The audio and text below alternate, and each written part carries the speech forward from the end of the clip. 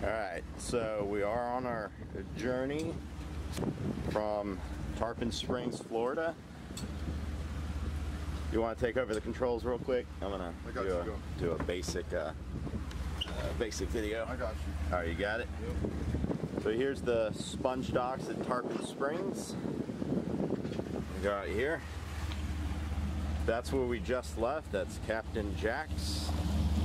And we're headed to St Augustine, Florida, Marine Land. This is the start of day one.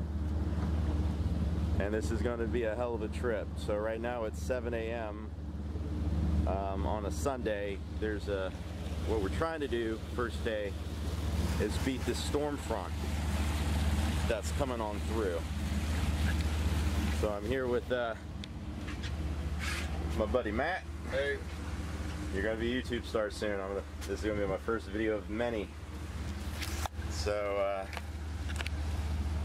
yeah, it's a beautiful morning right now, as you can see. Sun just beginning to rise. Going past a bunch of boats.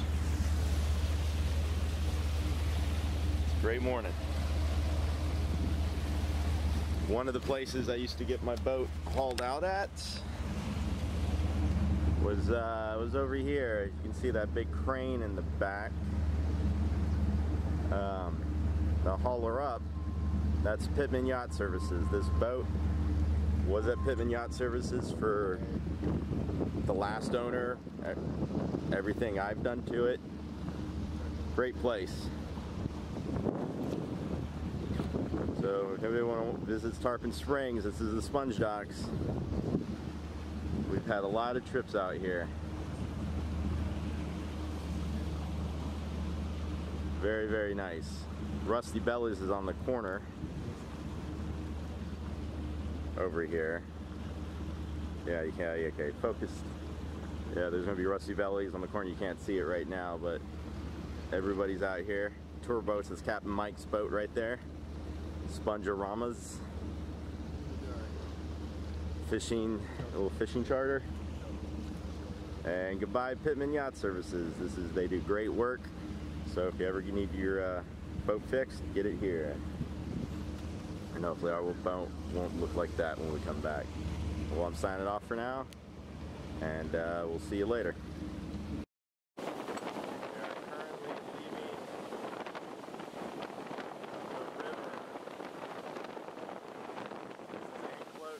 Look at that beautiful sunrise over there, guys.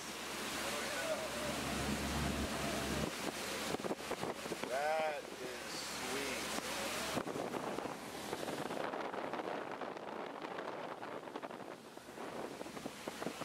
Oh, this is what it's all about. Here's the current setup I got. I have a 12-inch iPad Pro, another iPad, Garmin, depth finder. It's a good setup that I got.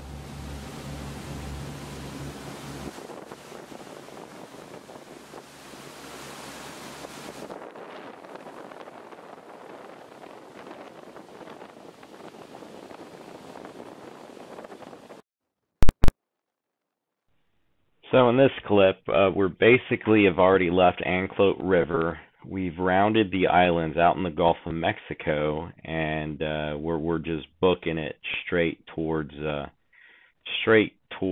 Fort Myers at this point. Now that possibly could be Clearwater, or even yeah, I do believe that might be Clearwater to the left. We stay off the coast past Clearwater and basically past St. Petersburg, and we had to dodge a lot of crab traps out here.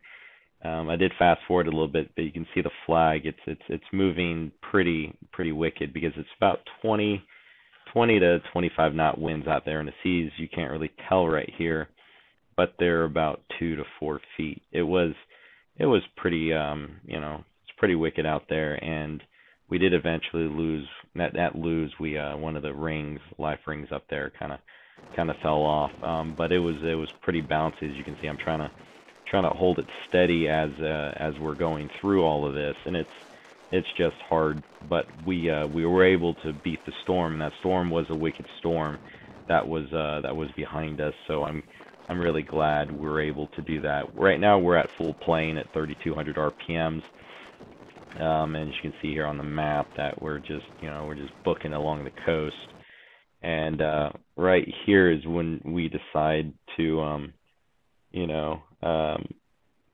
go back into the channel, basically, because it was getting too rough out there. So we're passing some bridge. I'm not really sure which bridge this point, but basically between Clearwater and Sarasota somewhere. But the next video, the next clip basically will basically be in Sarasota area. But we had to stop the engines a few times because we basically ran over crab traps and put it in neutral so the propellers weren't get caught up in them. This whole trip was basically dodging crab traps through the intercoastal and out in the Gulf of Mexico. Okay. You see that big ass boat right there? He is burning up some fuel. That looks like a very expensive boat. A ride, yeah. Very expensive ride. So, he actually is going to pass us. There's the boat. We do have to stay, yeah, left of the, that sign. Stay left of that sign. You go between these two. There's two over here. There's this. You don't go on that side. No, you don't go on that side. Yeah. You just stay right. So he wasn't in the channel. Yeah, just right to the left of that green sign. Yeah, I got you. Okay.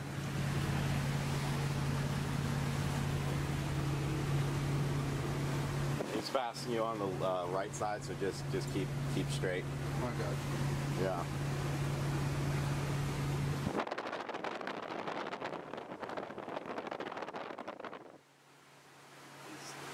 He's trying to figure out what he wants to do. So we just passed Sarasota. Well, we're in Sarasota basically. Grand Bridge. Trying to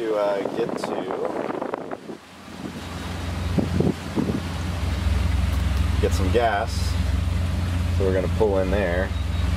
Hopefully we can get in there without hitting anything and then be on our way. So zooming out,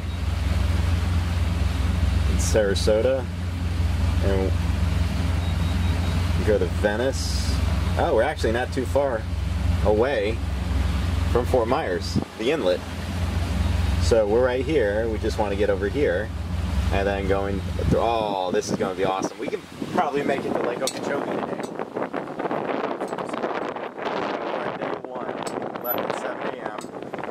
Sarasota. We're gonna make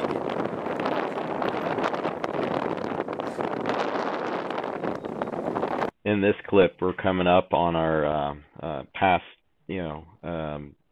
Sarasota, I believe, our first drawbridge. And at first, you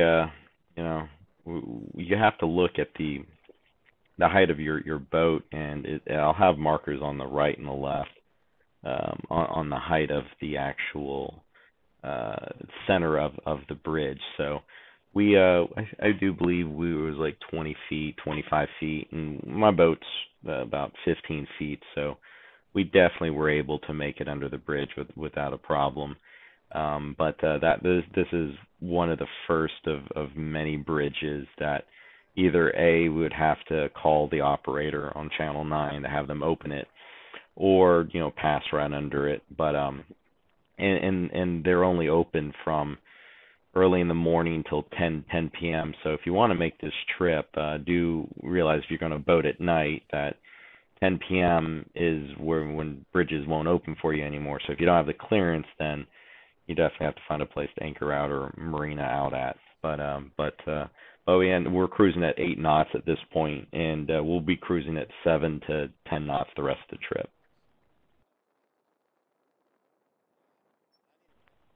Right here, we're actually coming up on our first bridge that we have to open, and I think this bridge was actually before the previous bridge that we could go under, and it's basically I think this one was about 10 feet or so. So you have to call them on channel 9, and how you do it is you just say the name of the bridge 3 times, and then you say your name of your vessel, and you ask them what the opening schedule is. Oh, and you say if you're southbound, and we were southbound at this point, and it's pretty cool to actually see it open up, because usually we're on the other side of this where we're waiting for the bridges to come down, but it's pretty cool to actually go under one that they actually have to open up.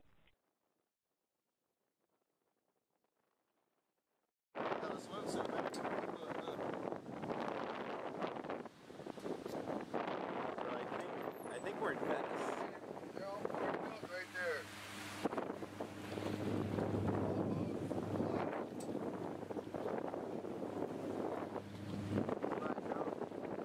Very nice houses.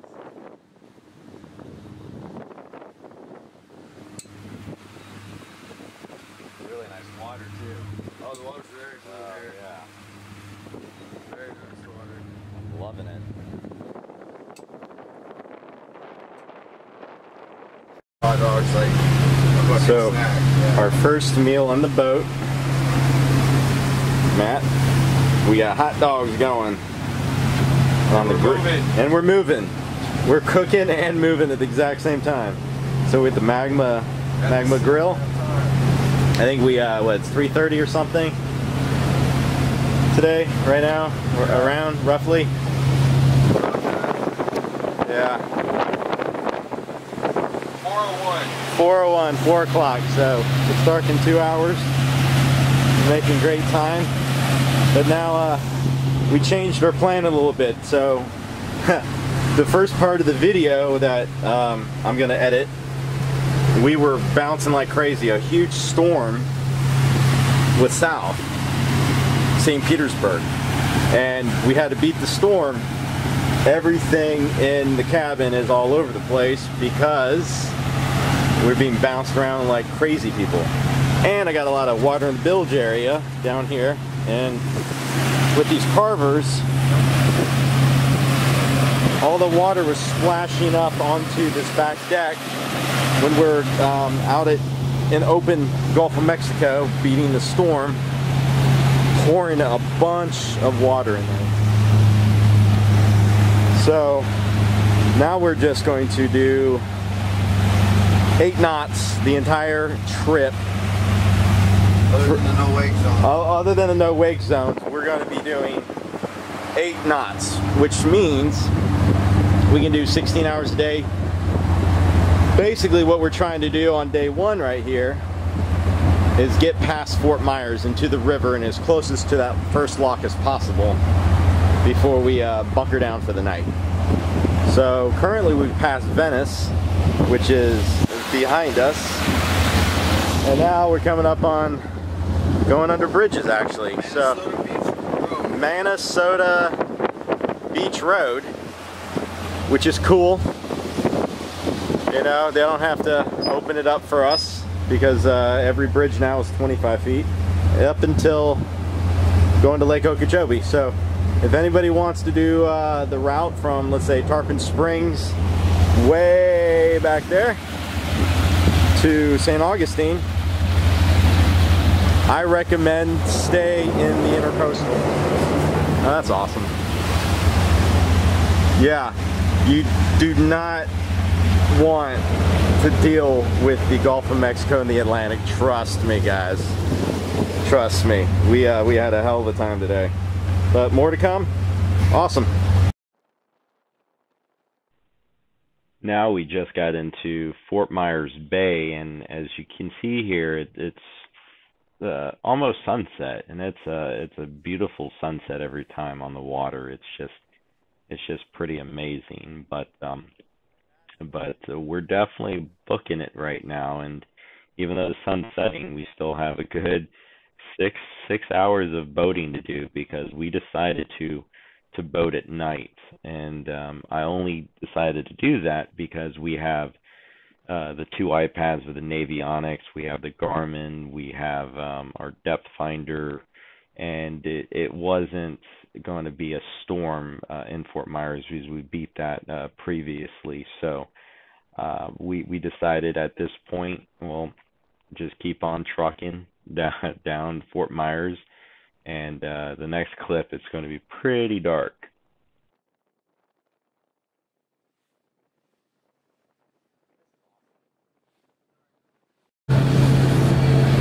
You guys can't see it, but it's dark. That's Fort Myers.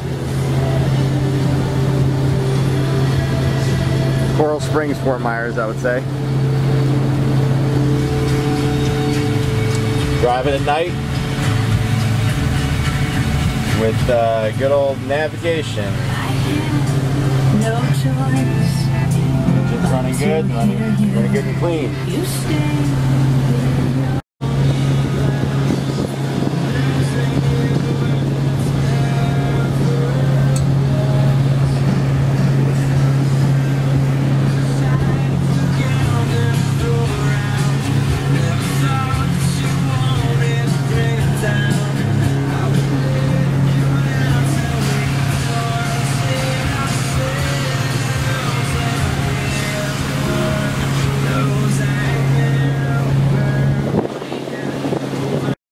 So we're at the end of day 1, folks.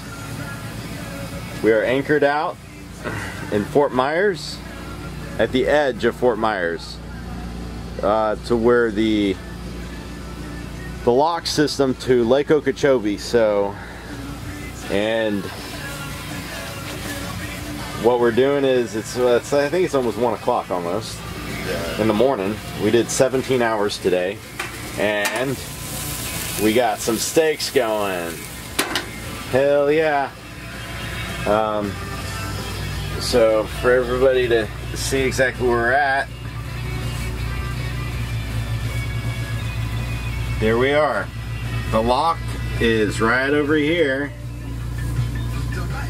and we're right there at the end of day 1. So we're doing great.